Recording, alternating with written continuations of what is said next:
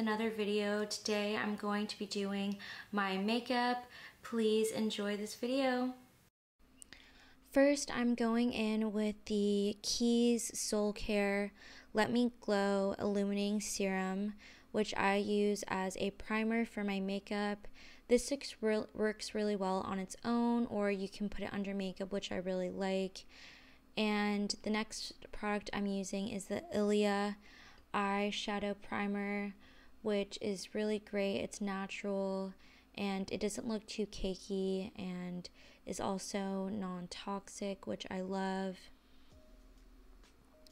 Then I'm using my custom Elate eyeshadow, and it is one where you can pick the different colors that you want, and I am doing their lightest brown shade, which I really like for everyday wear, and it's called Earthen, and you can create your own eyeshadow palette, which I really like, and this is the color I use for that.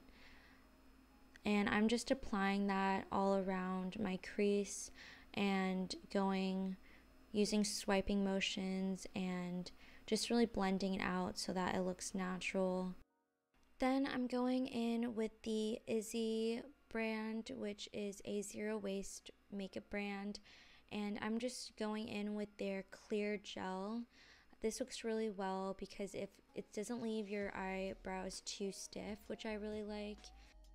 Then I'm going in with my Ilia Super Serum Skin Tint with SPF 40, and this is the shade ST8 Shella, and this works really well because it's natural. Then I'm going in with my concealer, which is also from Elate, and it is the shade CN2. And this works really well because it's not a liquid, it's actually in a pan, and so it's travel friendly, which I really like, and it just really melts into your under eye and your skin really easily and looks really natural without looking cakey. Then I'm actually using another Elate product. This is actually their Lip Better or lip balm, which is their dark pink shade, but I'm actually using it as an eyeshadow because everything is non-toxic and can be used, I think, in different parts of your face. So I've used this multiple times as an eyeshadow, and it just gives a really glowy, like wet eyeshadow look, which I really like. So I am using their eyeshadow pencil, which is in the shade Evolve, and I'm just putting that on the lower lash line, and you can either use your fingers to tap it in or brush. I use both, and then I'm also putting it where I previously put the light brown color in the crease, and I'm doing it mostly on the outer edges just to deepen that look. And you want to do tapping motions to keep a lot of the color there. Then I'm going in with a pearl eyeshadow pencil, which makes it really easy to apply. It is Gleam. They have a bunch of different white shades, so they have Glitz, Gleam, and as well as Mystic, and I just like to use Gleam because it's more cool toned and a little bit brighter. Then I'm going in with a eyelash curler and just quickly curling my eyelashes so that I can get it ready for mascara.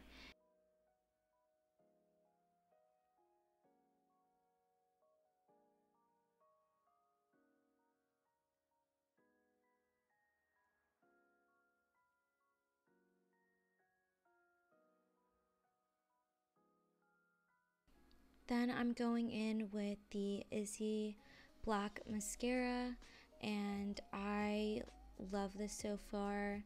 I do say if you do have oily skin and you're going to go on a hike or going to exercise, that this mascara does run on the bottom for my bottom eyelashes a little bit, so just be aware of that.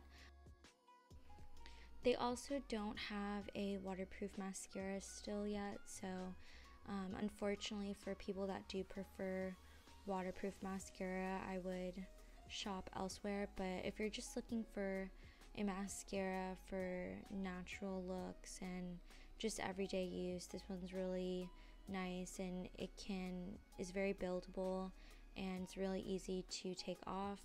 I used to use a lot of waterproof mascara, and it would basically only take oil for the mascara to take off, but this one comes off really easily with just my cleanser, which I really like.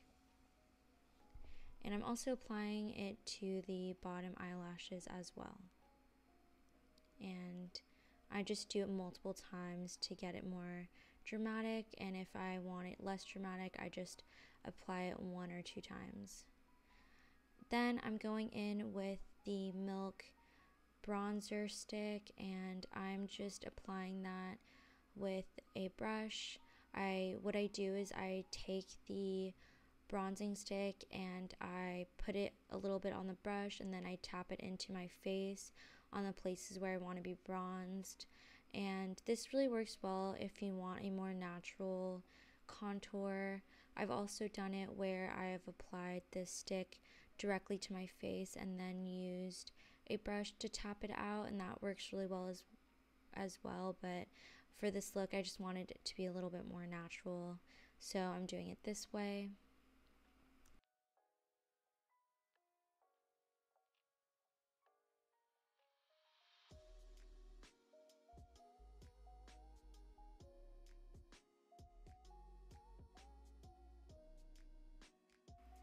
I'm doing the same method, and I am using the Milk blush, and I am just tapping it in.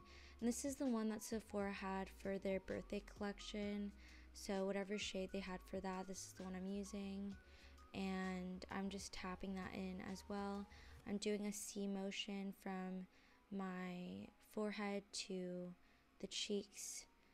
I'm going in with another Elate product, which is their lip pencils, and I'm using Honor around the edges, and I am putting Serene in the middle to give it more of a 90s lip.